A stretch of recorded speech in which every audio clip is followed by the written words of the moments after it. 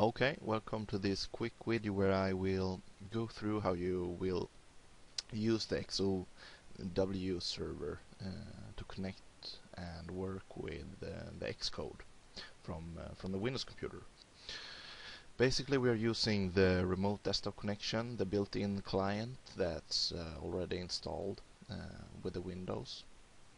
So from here you just put in the IP address to the server and press connect. That will take you to the gateway where you just put in your username and password, and in a few seconds you will be taken to the desktop.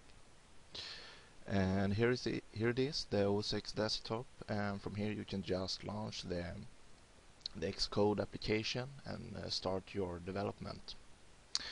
And yeah, I guess that's it.